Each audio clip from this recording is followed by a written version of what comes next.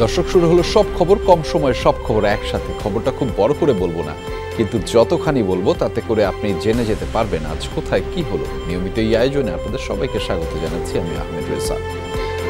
Fire ফাইটারদের দীর্ঘ 7.5 ঘন্টার চেষ্টায় নিয়ন্ত্রণে আসে গাজীপুরের কালিয়াকৈরে স্কয়ার ফার্মাসিউটিক্যালস কারখানার লাগা আগুন।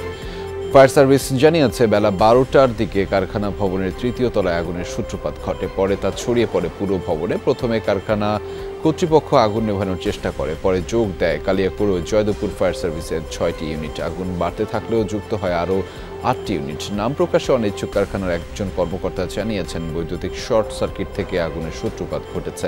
ভবনের ভেতর প্রচুর পরিমাণে কেমিক্যাল থাকায় আগুন নিয়ন্ত্রণে আনতে বেগ পেতে হয়েছে বলে জানিয়েছে ফায়ার সার্ভিসের কর্মীরা। লেআউটগুলো ছিল, লেআউটগুলো অনেক কমপ্লেক্স ছিল, পার্টিশন ছিল, স্টিলের পার্টিশন, গ্লাসের পার্টিশন, যার কারণে ওগুলোকে আমরা ভেঙে ভেঙে ভেতরে ঢুকতে আমাদের বেগ পেতে হয়। এত বড় বিল্ডিংয়ে তাদের নিজস্ব ফায়ার ফাইটিং ব্যবস্থা থাকার কথা, কিন্তু কি পরিমাণ ছিল আমরা এখনও আসলে ওইটা আইডেন্টিফাই করতে পারি না। বিএনপি চেয়ারপারসন খালেদা জিয়াকে পদ্মা সেতু থেকে ফেলে দেওয়ার কথা বলায় প্রধানমন্ত্রী শেখ হাসিনাকে ক্ষমা চাইতে হবে, তা না হলে পরিণতি খারাপ হবে বলে হুঁশিয়ারি দিয়েছেন বিএনপি মহাসচিব মির্জা ফখরুল ইসলাম আলমগীর। তার দাবি, আর ক্ষমতায় আসতে পারবেন না বুঝেই এমন অসংলগ্ন কথা বলছেন প্রধানমন্ত্রী। খালেদা জিয়াকে হত্যার হুমকি দেওয়ার প্রতিবাদে সোমবার জাতীয় প্রেস ক্লাবের সামনে বিক্ষোভ সমাবেশ করে ঢাকা উত্তর ও দক্ষিণ বিএনপি। এতে নেতারা বলেন, এখন থেকে আঘাত আসলে পাল্টা আঘাত করতে হবে।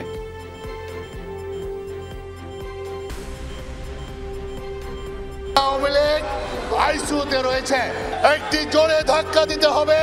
সেই ধাক্কায় আমরা ইনশাআল্লাহ তাদেরকে পদ্মা নদীতে ফেলে দেব। প্রয়োজন বোধে আমাদের নামের পাশে শহীদ লেখা হবে। একজন নয়, দুইজন নয়, হাজার হাজার মানুষ আমরা মৃত্যুর জন্য প্রস্তুত আছি। যুদ্ধ শুরু হয়ে গেছে, এখন আর ঘরে বসে থাকার সময় নাই। যদি একজনকে মারে 10 জনকে মারতে হবে। তিনি এখন নার্ভাস হয়ে গেছেন, তিনি দেখতে পাচ্ছেন যে তার ক্ষমতার দিন শেষ। তিনি দেখতে পাচ্ছেন যে এখন আর তিনি সামনে ক্ষমতায় আসতে পারবেন না। বিএনপি চেয়ারপারসন খালেদা জিয়াকে পরোক্ষভাবে হত্যার হুমকি ও নেতাকর্মীদের হয়রানিমূলক গ্রেফতারের প্রতিবাদে বিভিন্ন জেলায় বিক্ষোভ সমাবেশ করেছে ছাত্রদল। লক্ষ্মীপুরে জেলা ছাত্রদলের উদ্যোগে শহরে মিছিল বের হয়। পরে সংক্ষিপ্ত সমাবেশে খালেদা জিয়াকে হত্যার হুমকি দেয় প্রধানমন্ত্রীর সমালোচনা করেন বক্তারা। এছাড়া কেন্দ্রীয় ছাত্রদলের সভাপতির ওপর পুলিশি হামলার প্রতিবাদ জানিয়েছে নেতাকর্মীরা। জেলা ছাত্রদলের সভাপতি হাসান মাহমুদ ইব্রাহিম ও সাধারণ সম্পাদক আবদুল্লাহ আল মামুনের নেতৃত্বে অর্ধশতাধিক নেতাকর্মী প্রতিবাদে অংশ নেয়। নাটোরের জেলা ছাত্রদলের উদ্যোগে বিক্ষোভ মিছিল হয়েছে। সকাল 9টায় শহরের হাফ রাস্তা এলাকা থেকে মিছিল বের করে তারা। মিছিলটি শহরের প্রধান সড়ক প্রদক্ষিণ করে নবাব সিরাজউদ্দৌলা সরকারি কলেজের সামনে গিয়ে শেষ হয়। এ সময় উপস্থিত ছিলেন জেলা ছাত্রদলের সভাপতি কামরুল ইসলাম ও সাধারণ সম্পাদক মারুফ ইসলাম সৃজন সহ জেলা নেতৃবৃন্দ। এদিকে পুলিশি বাধায় পণ্ড হয়ে যায় টাঙ্গাইলে ছাত্রদলের বিক্ষোভ মিছিল। ছাত্রদল নেতাকর্মীরা শহরের ভিক্টোরিয়া রোডে জেলা বিএনপির কার্যালয়ের সামনে জড়ো হয়। পরে সেখান থেকে একটি বিক্ষোভ মিছিল বের করতে চাইলে তাতে বাধা দেয় পুলিশ। বাধার মুখেই সেখানেই বিক্ষোভ করে নেতাকর্মীরা। পটুয়াখালীতে ছাত্রদলের বিক্ষোভ মিছিলে ছাত্রলীগের হামলার অভিযোগ উঠেছে। এই ঘটনায় ষষ্ঠ শ্রেণীর এক পথচারী শিক্ষার্থী আহত হয়েছে।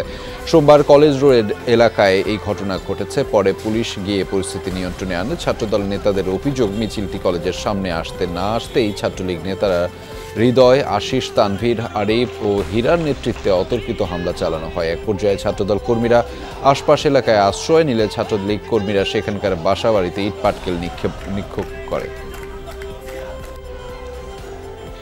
বরিশালে খণ্ড খণ্ড মিছিল নিয়ে নগরীর সদর রোডে দলীয় কার্যালয়ের সামনে জড়ো হয় ছাত্রদলের বিভিন্ন ওয়ার্ডের নেতা কর্মীরা। পরে বিক্ষোভ সমাবেশ অনুষ্ঠিত হয়। সমাবেশে জেলা ও মহানগর ছাত্রদলের নেতৃবৃন্দ বক্তব্য রাখেন। সমাবেশ শেষে একটি বিক্ষোভ মিছিল বের হতে চাইলে পুলিশ তাতে বাধা দেয়। পুলিশের বাধায় শেষ পর্যন্ত পণ্ড হয়ে যায় ছাত্রদলের মিছিলটি।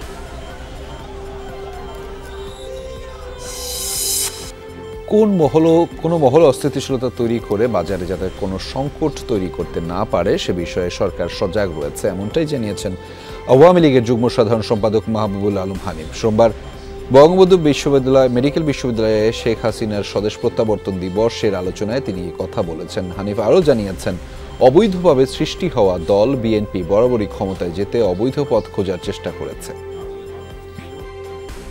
ষড়যন্ত্রের পথে না হেঁটে দেশের উন্নয়ন অগ্রযাত্রাকে বাধাগ্রস্ত না করে দেশের শান্তিপূর্ণভাবে উন্নয়ন অগ্রযাত্রাকে সহায়তা করার জন্য সকলের প্রতি আহ্বান জানাবো। আমি বিএনপি সহ সকল বিরোধী দলকে আহ্বান জানাবো যে আপনারা যদি মনে করেন সরকার ভুল কাজ করতেছে, সরকার ভালো কাজ করে নাই, আগামী নির্বাচনে অংশ নিন, জনগণের ম্যান্ডেট নিন। মুন্সিগঞ্জ সদরের মোল্লাকান্দি ইউনিয়নে আওয়ামী লীগের দুই পক্ষের সংঘর্ষে গুলি বিনিময়ের ঘটনা ঘটেছে। সময় উভয় পক্ষের 5 জন গুলিবিদ্ধ সহ আহত হয়েছেন বেশ কয়েকজন। গুলিবিদ্ধদের মধ্যে 3 জনকে গুরুতর অবস্থায় মুন্সিগঞ্জ জেনারেল হাসপাতাল থেকে ঢাকা মেডিকেলে আনা হয়েছে। সোমবার ভোর 6টার দিকে ইউনিয়নের মহেশপুর ও মাকহাটি এলাকায় এই ঘটনা ঘটেছে। পুলিশ জানিয়েছে এলাকায় আধিপত্য বিস্তারকে কেন্দ্র করে মোল্লাকান্দি ইউনিয়নের বর্তমান চেয়ারম্যান এবং উপজেলা আওয়ামী লীগের যুগ্ম সাধারণ সম্পাদক রিপন পাটোয়ারি ও সাবেক চেয়ারম্যান এবং মহিলা বিষয়ক সম্পাদক মহসিনা হক কল্পনার মধ্যে দীর্ঘদিন ধরে বিরোধ চলে আসছে। পূর্ব বিরোধের জেরে সোমবার কয়েক দফা সংঘর্ষে জড়ায় দুই পক্ষ। এ সময় ককটেল বিস্ফোরণ, গোলাগুলি ও ঘরবাড়ি ভাঙচুরের ঘটনা ঘটে। পরে পুলিশ গিয়ে পরিস্থিতি নিয়ন্ত্রণে আনে। 31 মে থেকে শুরু হচ্ছে হজ ফ্লাইট। সেদিন হজ যাত্রীদের নিয়ে উড়বে হজের প্রথম ফ্লাইট, আর 5 জুন থেকে হজের পূর্ণাঙ্গ ফ্লাইট শুরু হবে বলে জানিয়েছেন ধর্ম প্রতিমন্ত্রী ফরিদুল হক খান। মঙ্গলবার এ বিষয়ে পূর্ণাঙ্গ সিদ্ধান্ত জানানো হবে। বছর হজ যাত্রী পরিবহনে থাকবে বিমানের 2টি বিশেষ 777 উড়োজাহাজ। 75টি ফ্লাইটের মাধ্যমে 31,000 যাত্রী পরিবহন করবে বিমান। বাকি মুসল্লিদের নিয়ে যাবে সৌদি এয়ারলাইন্স। বিমান মন্ত্রণালয় বছর প্রতি হজ যাত্রী পরিবহনের টিকিটের মূল্য নির্ধারণ করেছে 1,40,000 টাকা। চাঁদ দেখা সাপেক্ষে 9 জুলাই পবিত্র হজ পালিত হওয়ার কথা রয়েছে। সৌদি সরকারের সিদ্ধান্ত অনুযায়ী এবছর বাংলাদেশ থেকে হজে যেতে পারবেন 57,856 জন।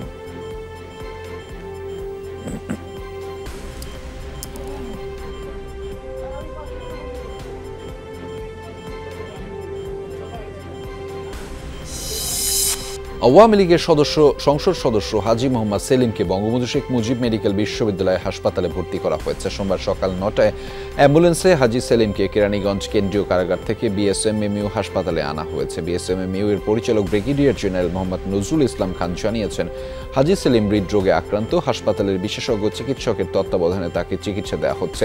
জ্ঞাত আয় বহির্ভূত সম্পদ অর্জনের মামলায় দণ্ডিত হাজী সেলিম রোববার বিকেলে ঢাকার বিশেষ জজ আদালত সাথে আত্মসমর্পণ করে জামিন আবেদন করেন। শুনানি শেষে বিচারক শহীদুল ইসলাম জামিন আবেদন নাকচ করে হাজী সেলিমকে কারাগারে পাঠানোর আদেশ দিয়েছেন। পরে আদালত থেকে হাজী সেলিমকে কেরানীগঞ্জ কেন্দ্রীয় কারাগারে নেওয়া হয়েছে। 303,82,00,000 টাকা অর্থ আত্মসাতের মামলায় নর্থ সাউথ বিশ্ববিদ্যালয়ের ট্রাস্টি বোর্ডের 4 সদস্যকে কারাগারে পাঠানোর আদেশ দিয়েছেন আদালত। সোমবার বিকেলে শুনানি শেষে ঢাকা মহানগর দায়রা জজ কে এম ইমরুল কায়েস তাদের কারাগারে পাঠানোর আদেশ দিয়েছেন। এর আগে দুপুরের দিকে শাহবাগ থানা থেকে ট্রাস্টি বোর্ডের সদস্য এম এ কাশেম, বেনজির আহমেদ, রেহানা রহমান ও মোহাম্মদ শাহজাহানকে আদালতে নেওয়া হয়। রোববার রাত 11টার দিকে হাইকোর্ট তাদের শাহবাগ থানায় হস্তান্তর করে। এর আগে আগাম জামিন চাইতে গেলে বিচারপতি মোহাম্মদ নজরুল ইসলাম তালুকদার ও বিচারপতি কাজী মোহাম্মদ ইজারুল হক আকন্দের সমন্বয়ে গঠিত বেঞ্চ তা নাকচ করে দেন। দীর্ঘদিন পলাতক থাকার পর অবশেষে চট্টগ্রামের আদালতে আত্মসমর্পণ করলেন বহুল আলোচিত বরখাস্তকৃত ওসি প্রদীপ কুমার দাসের স্ত্রী চুমকি কারণ। দুদকের মামলায় সাক্ষ্য গ্রহণের শেষ দিনে তার হঠাৎ আত্মসমর্পণের সৃষ্টি হয়েছে চাঞ্চল্য। জামিন নামঞ্জুর করে তাকে কারাগারে পাঠিয়ে দেন চট্টগ্রামের বিভাগীয় স্পেশাল জজ আদালত। একই সময়ে আদালতে হাজির করা হয়েছিল ওসি প্রদীপকেও।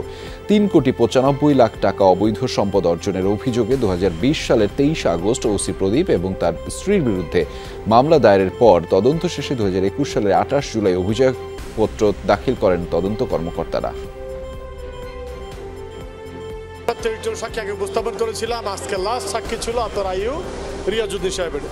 উনি আজকে আদালত উপস্থিত হয়েছেন। ইন দি মিন টাইম যে পলাতক আসামি ছিল চুমকিকরণ, উনি আজকে আদালত আত্মসমর্পণ করেছেন। মাননীয় আদালত শুনানিতে তাকে কারাগারে প্রেরণ করেছে। উদ্যোক্ত সাক্ষ্য আজকে সমাপ্ত। আমাদের আর কোনো সাক্ষী নেই। এখন আসামি পক্ষ থেকে তারা জেরা করার জন্য মাননীয় আদালত সময় চেয়েছে। আদালতের এই আদেশের বিষয়ে আমরা আসামি পক্ষ যারা আছে তাদের সাথে কথা বলে আমরা পরবর্তী ব্যবস্থা নেব। ঝালকাঠির পোনাবালিয়া ইউনিয়নের চেয়ারম্যানের বিরুদ্ধে দুটি ব্রিজের মামলায় গোপনে বিক্রি করে দেওয়ার অভিযোগ উঠেছে। ট্রাকে করে মালামাল নিয়ে যাওয়ার সময় স্থানীয়রা ট্রাকটি জব্দ করে পুলিশ দিয়েছে। আটক হওয়া ক্রেতা মনসুর হোসেন ও ট্রাক চালক কামরুল চেয়ারম্যান আবুল বাশারের বাড়ি থেকে মালামাল কেনার কথা স্বীকার করেন, তবে এ অভিযোগ অস্বীকার করেছে পোনাবালিয়া চেয়ারম্যান। এলাকার লোকজন ধরছে, সংবাদ পাই আমরা আসছি সত্যতা যাচাই করার জন্য যে আসলে এই মালামালটা সরকারি মাল কিনা, কেউ বিক্রি করছে কিনা। আপাতত ওই পর্যন্ত, এরপর আমরা দেখি যাচাই বাছাই করি আছে। এইটা কোনো চেয়ারম্যান বা কোনো মেম্বার বা কোনো লোকই, কোনো নেতাই এইটা বিক্রি করার ক্ষমতা রাখেন না, এটা সম্পূর্ণ অবৈধ। আমার ছেলে ঠিকাদারি করে, আমার ভাই ঠিকাদারি করে, তার কিছু পুরান মাল ছিল সেটা আছে, সেটা ওই ট্যাকেরার বিরুদ্ধে ব্যবহার হয়েছে, নিচে ওই যে দিয়েছে না স্ট্রাকচার করছে তাতে নিয়েছে। ৬৮ কোটি টাকা আত্মসাতের মামলায় আমান গ্রুপের চেয়ারম্যান এবং দুই পরিচালককে জেল হাজতে পাঠিয়েছেন রাজশাহীর একটি আদালত। দুপুরে শুনানি শেষে জামিন আবেদন নামঞ্জুর করে উত্তরবঙ্গের অন্যতম বৃহৎ এই শিল্প গ্রুপের ৩ অংশীদারকে জেল হাজতে পাঠানো হয়েছে। ২০১৪ সালে যমুনা ব্যাংক থেকে ৪২ কোটি টাকা ঋণ নেয় তারা। সুদ আসলে পরিমাণ দাঁড়ায় ৬৮ কোটি টাকা, কিন্তু ঋণ পরিশোধ না করে মর্টগেজ রাখা সম্পত্তি অন্য প্রতিষ্ঠানের কাছে হস্তান্তর করে তারা। এর প্রেক্ষিতে ২০১৯ সালে ব্যাংক কর্তৃপক্ষ আমান গ্রুপের চেয়ারম্যান রফিকুল ইসলাম, দুই পরিচালক শফিকুল ইসলাম ও তৌফিকুল ইসলামের বিরুদ্ধে মামলা দায়ের করে। সিলেটের বন্যা পরিস্থিতির আরও অবনতি হয়েছে। নদ নদীর উপচে পড়া পানি ঢুকছে নিচু এলাকায়। বালাগঞ্জ, গোপালগঞ্জ, বিয়ানীবাজার ও ফেঞ্চুগঞ্জ উপজেলার শত শত গ্রাম নতুন করে প্লাবিত হচ্ছে। উঁচু স্থান আর আশ্রয় কেন্দ্রে ঠাঁই নিয়েছে দুর্গতরা। সুরমা নদীর পানি কানাইঘাট পয়েন্টে বিপদ সীমার উপর দিয়ে বইছে। অমলশিরে বন্যা প্রতিরক্ষা বাঁধের ফাটল দিয়ে পানি প্রবেশ করতে শুরু করেছে, তাই সহজেই উন্নতি হচ্ছে না বন্য পরিস্থিতির। সুনামগঞ্জের ছাতক, দোয়ারাবাজার ও সদর উপজেলার নিমজ্জিত এলাকাগুলো থেকে পানি নামছে ধীরে ধীরে। পানি কমলেও দুর্ভোগ পিছু ছাড়েনি বানভাসীদের। ভারী বৃষ্টিপাত বন্ধ থাকলেও হাওর তীরবর্তী গ্রামগুলোতে এখনো হাজার মানুষ পানিবন্দী রয়েছে। বিশুদ্ধ পানি ও রান্না করা খাবারের সংকট তীব্র হয়েছে সব এলাকায়। বন্যা দীর্ঘস্থায়ী হওয়ায় পানিবাহিত রোগ বাড়ছে বলে দেখা দিয়েছে উপদ্রব এলাকায়।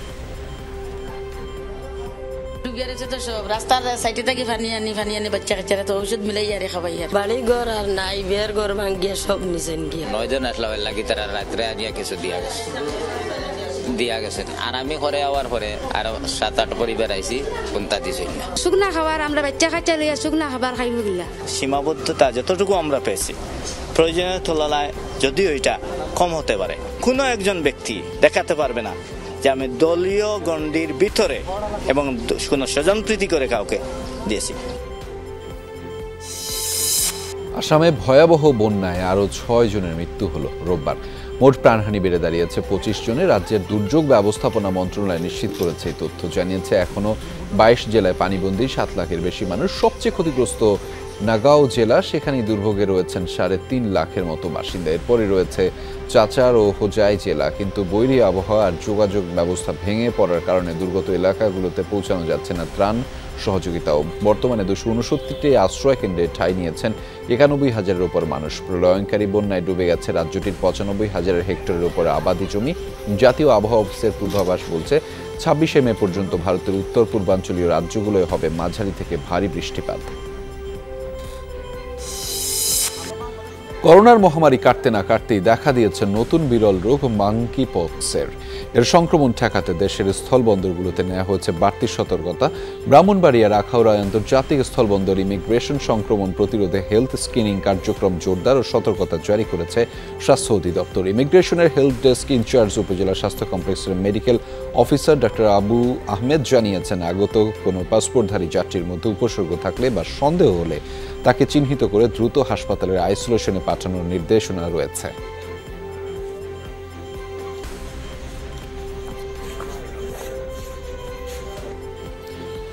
বেনাপোল স্থলবন্দরে রয়েছে মাঙ্কিপক্স নিয়ে উচ্চ সতর্কতা। বিষয়টি নিশ্চিত করেছে শার্শা উপজেলা স্বাস্থ্য কর্মকর্তা ডক্টর ইউসুফ আলী। জানিয়েছেন, ইউরোপের বিভিন্ন দেশ থেকে যেসব যাত্রী ভারত হয়ে বেনাপোল চেকপোস্ট দিয়ে বাংলাদেশে প্রবেশ করছে শুধুমাত্র তাদের স্বাস্থ্য পরীক্ষা করা হচ্ছে। সারা বিশ্ব থেকে তথ্য উপাত্ত নিয়ে এবং প্রয়োজন অনুযায়ী স্বাস্থ্য অধিদপ্তর ব্যবস্থা নিচ্ছে। এদিকে হিলি ইমিগ্রেশন চেকপোস্ট দিয়ে ভারত থেকে আসা যাত্রীদের স্বাস্থ্য পরীক্ষায় মেডিকেল টিম স্থাপন করা হয়েছে বলে জানিয়েছেন হিলি ইমিগ্রেশন চেকপোস্টের ভারপ্রাপ্ত কর্মকর্তা মোহাম্মদ বদিউজ্জামান। অসুস্থ কোনো রোগী পাওয়া গেলে তাদেরকে হাসপাতালে পাঠাতে বলা হয়েছে, তবে এখন পর্যন্ত এ ধরনের যাত্রী হিলি ইমিগ্রেশনে পাওয়া যায়নি। করোনা মহামারী এবং ইউক্রেন যুদ্ধের পর বিশ্বের জন্য নতুন চ্যালেঞ্জ হয়ে দাঁড়িয়েছে মাঙ্কি পক্স, এমনটি জানিয়েছেন বিশ্ব স্বাস্থ্য সংস্থার প্রধান তেদ্রোস আধানম। বিবৃতিতে তিনি জানিয়েছেন, বর্তমানে বিশ্বের করোনা কিংবা ইউক্রেন সংঘাত একমাত্র সংকট নয়, মাঙ্কি পক্স যেভাবে বিস্তার করছে তাতে বিশ্ব নতুন চ্যালেঞ্জের মুখোমুখি হতে পারে। এই সংকট মোকাবেলায় প্রতিটি দেশকে সতর্ক ব্যবস্থা নেওয়ার আহ্বান জানিয়েছেন বিশ্ব স্বাস্থ্য সংস্থার প্রধান। এদিকে এখন পর্যন্ত বিশ্বের অন্তত 15টি দেশে মাঙ্কি পক্সের অস্তিত্ব মিলেছে, আক্রান্ত শনাক্ত হয়েছে শতাধিক। এরই মধ্যে ইউরোপ, যুক্তরাষ্ট্র, কানাডা, অস্ট্রেলিয়া ও ইসরায়েলে 80 জনের বেশি সংক্রমণের খবর পাওয়া গেছে। যদিও বলা হচ্ছে এই ভাইরাসের ব্যাপকভাবে ছড়িয়ে পড়ার ঝুঁকি কম রয়েছে। 7.5 ঘন্টা পর নিয়ন্ত্রণে গাজীপুরের কালিয়াকৈরের স্কয়ার ফার্মাসিউটিক্যালস কারখানার লাগা আগুন। ফায়ার সার্ভিস জানিয়েছে, সোমবার বেলা 12টার দিকে কারখানা ভবনের 3য় তলায় আগুনের সূত্রপাত ঘটেছে। পরে তা ছড়িয়ে পড়ে ভবনে। প্রথমে কারখানা কর্তৃপক্ষ আগুন নেভানোর চেষ্টা করলেও পরে যোগ দেয় কালিয়াকৈর ও জয়দেবপুর ফায়ার সার্ভিসের 6টি ইউনিট। দর্শক, এটি আমরা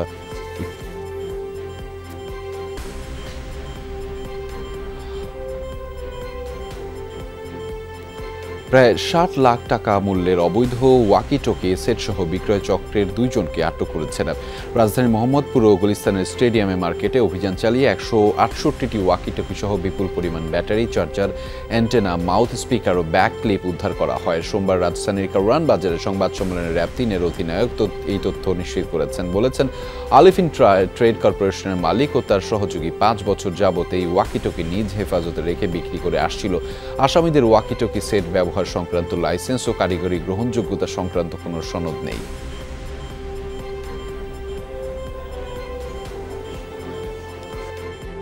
এই ধরনের ওয়াকিটকি সেট ব্যবহার করে অপরাধীরা ডাকাতি, ছিনতাইকারী, চাঁদাবাজ, প্রতারণা সহ বহুবিধ আইন শৃঙ্খলা রক্ষাকারী বাহিনীকে চোখ ফাঁকি দিয়ে আইন শৃঙ্খলা অবনতি করার জন্য তারা এগুলো ইউজ করে থাকে।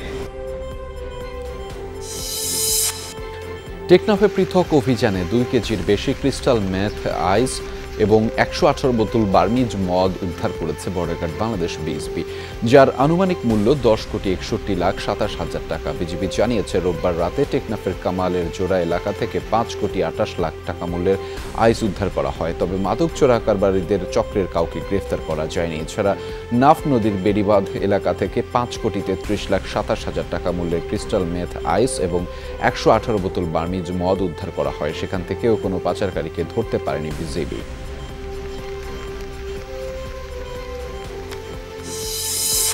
ঢাকা মহানগরে অন্য শহর থেকে আসা সিএনজি অটোরিকশা চলাচল বন্ধ করা সহ 9 দফা দাবিতে অবস্থান ধর্মঘট করেছে সিএনজি অটোরিকশা মালিক সমিতি। পরে বিআরটি এর চেয়ারম্যান দাবি মানার আশ্বাস দিলে কর্মসূচি প্রত্যাহার করে বিক্ষোভকারীরা।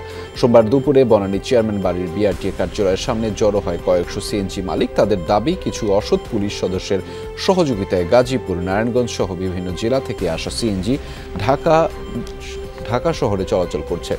মালিক সমিতির অভিযোগ আমলে নিয়ে ব্যবস্থা নেওয়ার আশ্বাস দেন বিআরটি এর চেয়ারম্যান। ভারতে জ্বালানি তেলের দাম কমলেও দেশে এখনই তা সম্ভব নয় বলে জানিয়েছেন জ্বালানি প্রতিমন্ত্রী নসরুল হামিদ। বলেছেন, অস্থির এই বিশ্ববাজারে দাম বৃদ্ধি বা কমানোর সিদ্ধান্ত নিতে চায় না সরকার। জ্বালানি তেলের মজুদ ও সরবরাহ নিয়ে এখনই চিন্তার কিছু নেই বলেও আশ্বস্ত করেছেন প্রতিমন্ত্রী। বলেছেন, গ্যাস ও বিদ্যুতের দাম বাড়লেও তা সহনীয়ই থাকবে। এরই মধ্যে রাশিয়া থেকে অপরিশোধিত তেল বিক্রির প্রস্তাব মিলেছে বলেও জানিয়েছেন তিনি। এর আগে বিদ্যুৎ খাতে সাইবার নিরাপত্তা নিয়ে আয়োজিত কর্মশালার উদ্বোধনী অনুষ্ঠানে যোগ দেন প্রতিমন্ত্রী নসরুল হামিদ। আমরা দেখতেছি আবার 2 দিন পর আবার বাড়তে পারে। অমুক দেশে কমছে, আমাদের দেশে কমাইতে হবে, অমুক দেশে কমছে, এই দেশে কমাইতে হবে। বাট অমুক দেশে যখন বাড়ে তখন তার বলেন না বাড়ানোর জন্য। একটা প্রপোজাল আসছে, যাচাই বাছাই করা দেখা হচ্ছে সরকারি লেভেলে কীভাবে আনবো, কীভাবে দেওয়া হবে, এটা বিপিসি দেখতেছেন বিষয়টা। আমরা এখন পর্যন্ত মজুদ অবস্থায় ভালো, আমাদের কারবার সন্তোষজনক। ভারতের রফতানি বন্ধের খবরে অস্থির হিলি বন্দরের গমের পাইকারি বাজার। কেজি প্রতি দাম বেড়েছে 4 টাকা। অবৈধ মজুদের অভিযোগও উঠেছে। দাম বেড়ে যাওয়ার বিপাকে পড়েছেন ক্রেতারা। আমদানিকারকরা বলছেন ডলারের বিনিময় মূল্য বেড়ে যাওয়ায় খরচ বাড়ছে তাদেরও, যার অনিবার্য প্রভাব পড়ছে স্থানীয় বাজার। চলতি মাসের প্রথম সপ্তাহে ভারত থেকে রফতানি বন্ধের ঘোষণা আসে। এর আগে যেসব ব্যবসায়ী এলসি খুলেছিলেন সেসব চালানের গম বন্দরে আসছে। হিলি স্থল বন্দরে 7,000 টন গম আসার সম্ভাবনা রয়েছে।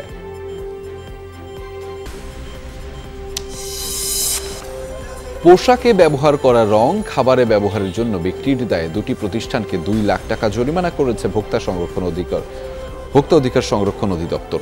সোমবার রাজধানীর বেগম বাজারে রঙের পাইকারি বাজারে অভিযান চালিয়ে দুটি প্রতিষ্ঠানকে জরিমানা করা হয়। ভোক্তা অধিকার সংরক্ষণ অধিদপ্তর জানিয়েছেন, রোববার টঙ্গীতে খাবার উৎপাদনকারী প্রতিষ্ঠানে অভিযান চালাতে গেলে পোশাকে ব্যবহার করা রং খাবারে ব্যবহারের প্রমাণ পাওয়া যায়। সেখান থেকে তথ্য নিয়ে রাজধানীর বেগম বাজারে অভিযান চালানো হয়। স্ত্রীকে গলা কেটে হত্যার অভিযোগে স্বামীকে আটক করেছে র্যাব। গত 22 মে রাজধানীর পল্টন এলাকা থেকে নুরুল ইসলামকে আটক করা হয়। সোমবার কারওয়ান বাজারে এক সংবাদ সম্মেলনে র্যাব 10 এর সিইও মাহফুজুর রহমান জানিয়েছেন, সাংসারিক জীবনে ভিকটিম রেশমা ও নুরুল ইসলামের সাথে নানা বিষয়ে বিবাদ ছিল। পারিবারিক দ্বন্দ্বের কারণে ঘটনার 3 মাস পূর্বে রেশমা জর্ডান যায়। র্যাব জানিয়েছে, বিদেশ থাকা অবস্থায় রেশমা নুরুলকে তালাক দেয়। পরবর্তী সময়ে রেশমা দেশে আসলে তার সাথে পুনরায় সংসার করে। গত 17 মে কেরানীগঞ্জ এলাকার ভাড়া বাসায় স্বামী নুরুল রেশমাকে ছুরি দিয়ে গলা কেটে হত্যা করে।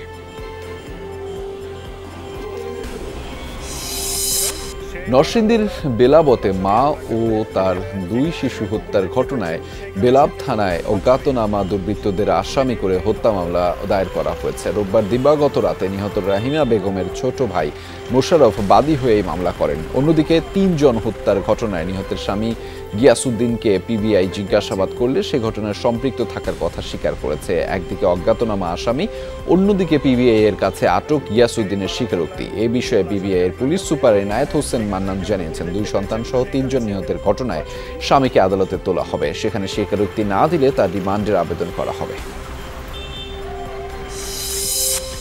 নারায়ণগঞ্জের রূপগঞ্জে সরকারি আশ্রয়ণ প্রকল্পে ফজলুল হক নামের এক বাসিন্দার রক্তাক্ত মরদেহ উদ্ধার করেছে পুলিশ। সোমবার উপজেলার দাউদপুর ইউনিয়নের খৈসার সরকারি আশ্রয়ণ প্রকল্পের 8 নম্বর বাড়ির সামনের একটি গর্ত থেকে তার মৃতদেহ উদ্ধার করা হয়। এমন মৃত্যুর ঘটনায় আতঙ্ক ছড়িয়ে পড়েছে প্রকল্প এলাকায়। নিহত ফজলুল হক আশ্রয়ণ প্রকল্পের 3 নম্বর ঘরের বাসিন্দা ছিলেন। রূপগঞ্জ পুলিশ জানিয়েছে, রোববার সকাল থেকেই নিখোঁজ ছিলেন এই বৃদ্ধ। সিনিয়র সহকারী পুলিশ সুপার নারায়ণগঞ্জ জানিয়েছেন এই কথা।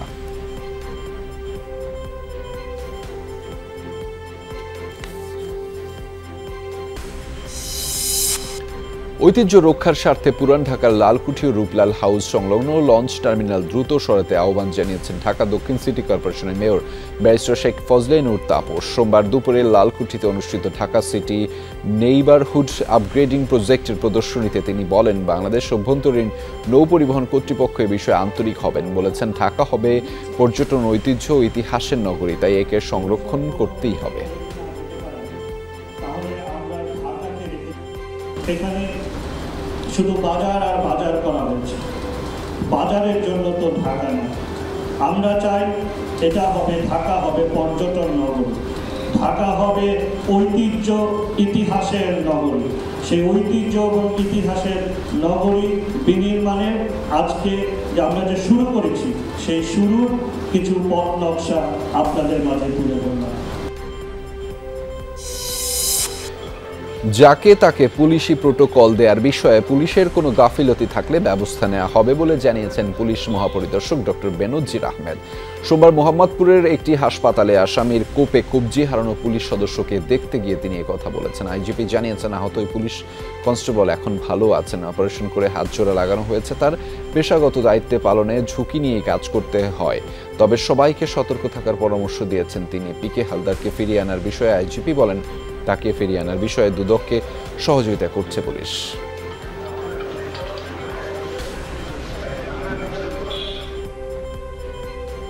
প্রতারকরা কীভাবে সুযোগ নেয় সেটা বলে অন্য প্রতারকদের উৎসাহিত করার কোনো ইচ্ছা আমার নাই।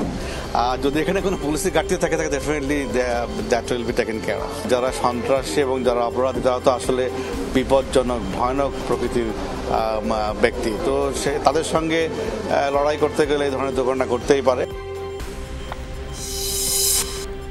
পিকে হালদার ইস্যুতে বেরিয়ে আসছে আরও চাঞ্চল্যকর তথ্য।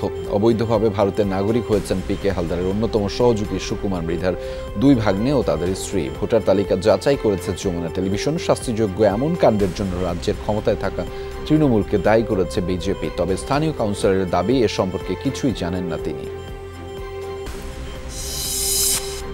লুহান্স্কের 95 এলাকা রাশিয়ার দখলে। রাজ্যটির চারপাশ ঘেরাওয়ের পর এমন ইঙ্গিত দিয়েছে রুশ প্রতিরক্ষা মন্ত্রণালয়। একই সাথে দোনবাস অঞ্চলের দাবি ছেড়ে দিলে কার্যকর হবে অস্ত্রবিরতি দিয়েছে এমন শর্ত যা মানতে নারাজ ইউক্রেন। উল্টো আশঙ্কা প্রকাশ করেছে এর মাধ্যমে গোটা ইউরোপে আধিপত্য বিস্তার করতে চায় রাশিয়া। আগামীকাল পূর্ণ হচ্ছে রুশ ইউক্রেন যুদ্ধের তৃতীয় মাস। জাতিসংঘের শরণার্থী বিষয়ক কমিশন UNHCR বলছে যুদ্ধে সবচেয়ে ক্ষতিগ্রস্ত সাধারণ মানুষ। প্রতিবেশী দেশগুলোয় আশ্রিত 61 লাখ ইউক্রেনীয় আর দেশটির অভ্যন্তরীণ বাস্তুচ্যুত 87 লাখের বেশি মানুষ। যুদ্ধের এই খতিয়ান ধরেই সংস্থাটির দাবি সারা বিশ্বে বাস্তুচ্যুত মানুষের সংখ্যা ছাড়ল 10 কোটি।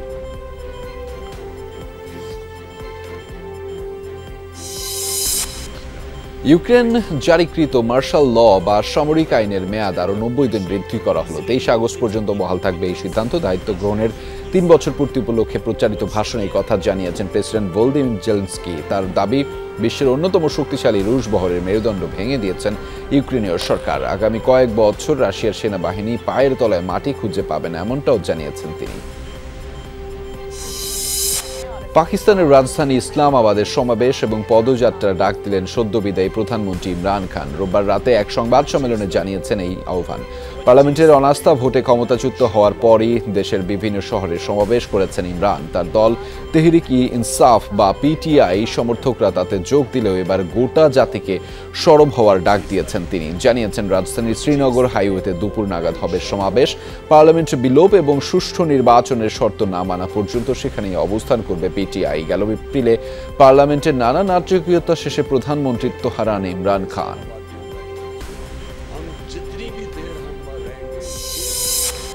2023 বিশ্বকাপে ভারতের সাথে সহ-স্বাগতিক হওয়ার সুযোগ নেই বাংলাদেশের। তবে 2031 সালের সম্ভাবনা রয়েছে, এমন মন্তব্য করেছেন আইসিসির chairman Greg Berkeley. ICC chairman সোমবার প্রধানমন্ত্রীর সাথে দেখা করেন। সে সময় তার সাথে ছিলেন বিসিবির সভাপতি নাজমুল হাসান পাপন। এরপর তারা হেলিকপ্টারে করে যান সিলেট স্টেডিয়ামে। সেখানে থেকে ফিরে মিরপুর স্টেডিয়ামে আসেন খেলা দেখতে। আইসিসি চেয়ারম্যান গণমাধ্যমে বিসিবির সভাপতি নাজমুল হাসান পাপনের প্রশংসা করেন। কোভিডকালীন বাংলাদেশ ও বিশ্ব ক্রিকেটে ভালোভাবেই চলছে বলে মন্তব্য করেছেন তিনি।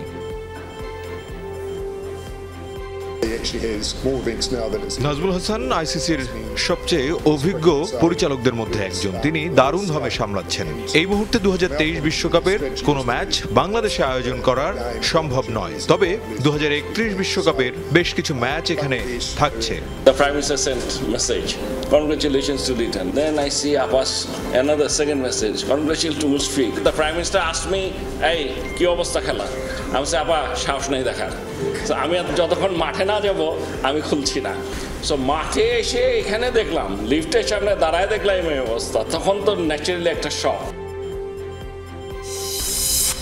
এশিয়া কাপ হকির খবরে নিজেদের প্রথম ম্যাচে দক্ষিণ কোরিয়ার বিপক্ষে 6-1 গোলে হেরেছে বাংলাদেশ। এশিয়ান গেমস কোয়ালিফাইং এ রানার্স আপ হয়ে এশিয়া কাপ খেলতে জয় বাংলাদেশ। সেখানে প্রথম ম্যাচে বাংলাদেশ সময়ের সোমবার দুপুর 1টায় ম্যাচ খেলতে নামে বাংলাদেশ। তবে কোরিয়ার বিপক্ষে প্রথম ম্যাচটায় সুখকর হয়নি জিম্মিদের। 6-1 গোলের বড় ব্যবধানে হেরেছে তারা।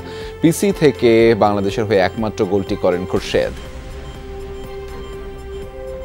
ই-কমার্সের মাধ্যমে দেশ থেকে কত টাকা পাচার হয়েছে তা তদন্ত করতে দুদককে নির্দেশ দিয়েছেন হাইকোর্ট। একই সাথে আর্থিক কেলেঙ্কারিতে জড়িত ব্যক্তি বা সরকারের কোন প্রতিষ্ঠানের ব্যর্থতা রয়েছে তা নিরূপণ করতেও আদেশ দেওয়া হয়েছে।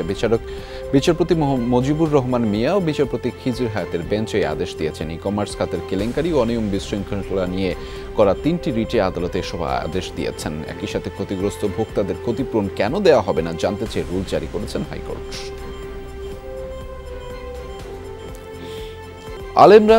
আলেমরা 2.5 বছর রাজপথে নামেননি, তাদের মাঠে নামানোর চেষ্টা হিসেবেই ওয়াজকারীদের বিরুদ্ধে রিপোর্ট দিয়েছে কমিশন। এমন মন্তব্য করেছেন ইসলামিক কালচারাল ফোরাম বাংলাদেশের উপদেষ্টা অধ্যক্ষ মিজানুর রহমান চৌধুরী। তিনি জানিয়েছিলেন আলেমদের সাথে সরকারের বিরোধ তৈরি করতে চাচ্ছে গণকমিশন। সোমবার গণকমিশনের রিপোর্টের বিরুদ্ধে দুর্নীতি দমন কমিশনের সচিবের কাছে স্মারকলিপি দেন ইসলামিক কালচারাল ফোরামের 4 সদস্যের প্রতিনিধি দল। পরে সাংবাদিকদের তারা জানান কিছু ওয়াজকারী ওয়াজ করে অতিরিক্ত অর্থ আদায় করেন, যা ইসলামের বিরোধিতা করে, এতে প্রতিহত করার কথাও জানিয়েছেন তারা। কেউ যদি চুক্তিবদ্ধ করে নেই সেইটাকে আমরা কখনো প্রশ্রয় দেব না, এবং তাদেরকে কেউ যাতে ওয়াজের মাহফিলে যারা চুক্তি করে যায় এটা জায়েজ নাই।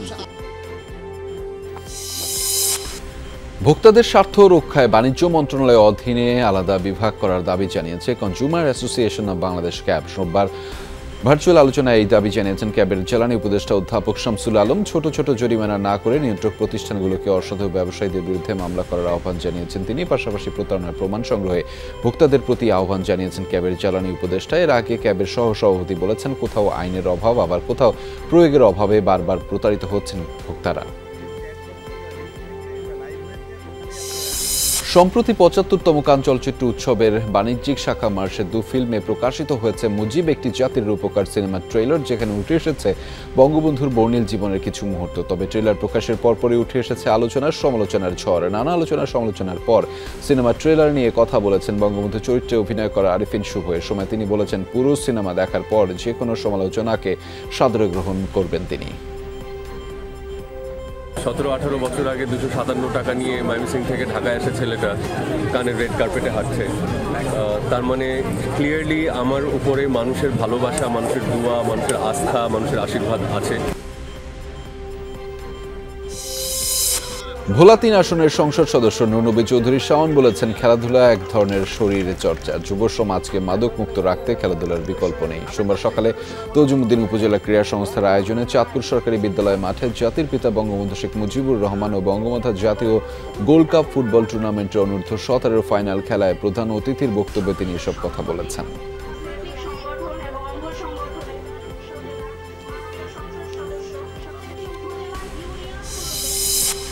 প্রধানমন্ত্রী শেখ হাসিনার স্বদেশ প্রত্যাবর্তন দিবস উপলক্ষে রংপুরের মিঠাপুকুরের সকল শিক্ষা প্রতিষ্ঠান প্রধানের মাঝে বই বিতরণ করা হয়েছে। উপজেলা পরিষদ মিলনায়তনে ইউএনও ফাতেমা তুজ্জোহরার সভাপতিত্বে আওয়ামী লীগের কেন্দ্রীয় প্রচার ও প্রকাশনা উপকমিটির সদস্য রাশিক রহমানের লেখা উপাখ্যান ও প্রণয়ের রাজনীতি নামের 2টি বই বিতরণ করা হয়। অনুষ্ঠানে প্রধান অতিথি ছিলেন বাংলা একাডেমির মহাপরিচালক নুরুল হুদা। রেভলিউশনারি গার্ডের কমান্ডার কর্নেল হাসান সৈয়দ খোদাইরি হত্যার প্রতিশোধে নেবে ইরান। সোমবার এই হুঁশিয়ারি বার্তা উচ্চারণ করেন দেশের প্রেসিডেন্ট ইব্রাহিম রইসি। রোববার তেহরানে হত্যাকাণ্ডের শিকার হন রেভলিউশনারি গার্ড IRGCর প্রভাবশালী কমান্ডার কর্নেল খোদাইরি। বিবৃতি অনুসারে রাজধানী তেহরানে নিজ বাড়ির সামনেই 5টি গুলি ছোড়া হয় তাকে লক্ষ্য করে। প্রত্যক্ষদর্শীরা জানিয়েছেন, 2টি মোটর বাইকে এসেছিল আততায়ীরা।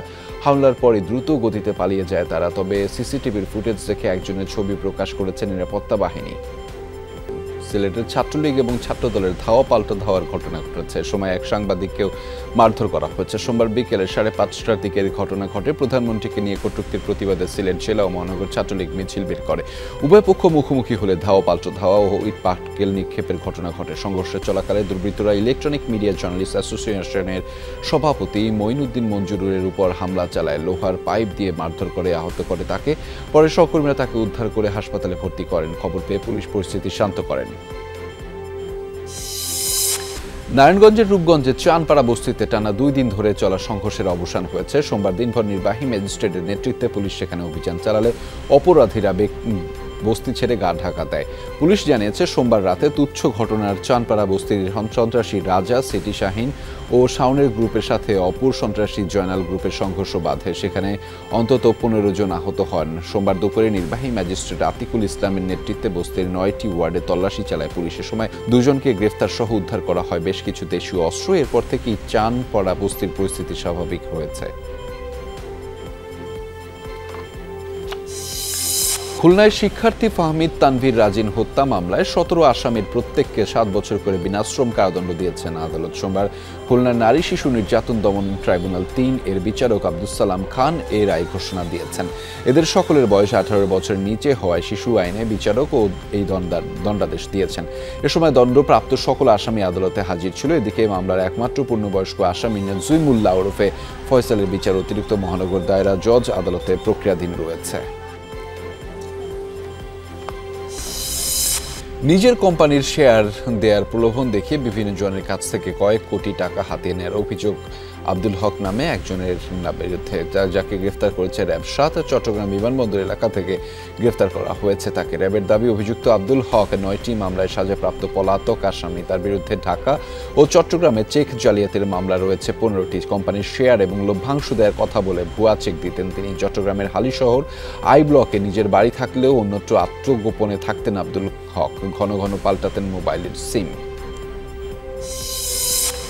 পিরোজপুর শহরে 2টি স্থানীয় দৈনিক পত্রিকার বর্ষপূর্তি উপলক্ষে ছিল নানা আয়োজন। রোববার টাউন ক্লাব স্বাধীনতা মঞ্চে অনুষ্ঠানে আয়োজন করা হয়। এতে অতিথি ছিলেন ঢাকা বিশ্ববিদ্যালয়ের সাবেক ভিসি আ.ম.স. আরিফিন সিদ্দিক, প্রধানমন্ত্রীর সাবেক তথ্য উপদেষ্টা ইকবাল সুবহান চৌধুরী, দৈনিক যুগান্তর পত্রিকার সম্পাদক সাইফুল আলম সহ অন্যান্য গণমাধ্যম ব্যক্তিরা। অনুষ্ঠানে সাইফুল আলম সাংবাদিকতা পেশায় নিজের আত্মনিয়োগ নিয়ে স্মৃতিচারণ করেন।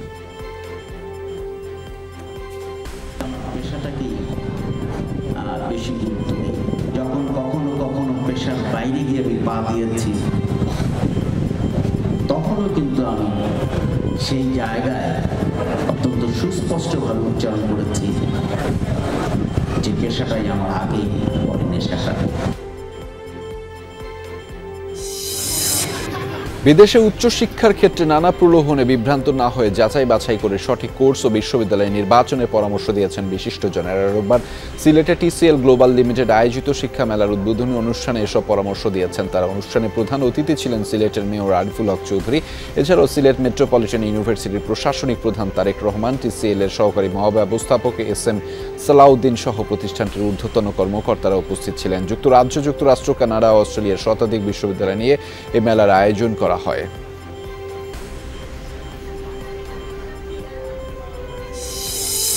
গুরুর কফিন বহন করলেন শীর্ষ কিম জং উন। রোববার উত্তর কোরিয়ার সামরিক বাহিনীর মার্শাল হিউন চোল হায়ের ছিল অন্ত্যেষ্টিক্রিয়া। সেখানে দেশটির সর্বোচ্চ নেতা খোদ বহন করেন সব বাহিব কফিন নিয়ে আসেন গরুস্থানে। প্রতিরক্ষা বাহিনীর কুচকাওয়াজ আর শ্রদ্ধার মাধ্যমে বর্ষিয়ান সামরিক কর্মকর্তাকে জানানো হয় শেষ বিদায়।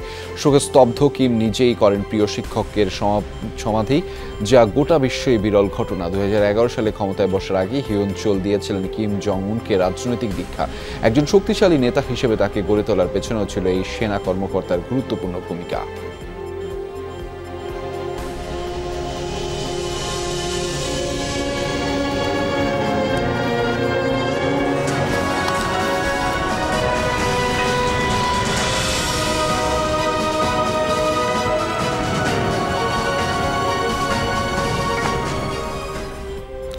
দর্শক, এই ছিল আজকের সব খবরের আয়োজনে। এতক্ষণ আমাদের সাথে থাকার জন্য সবাইকে ধন্যবাদ।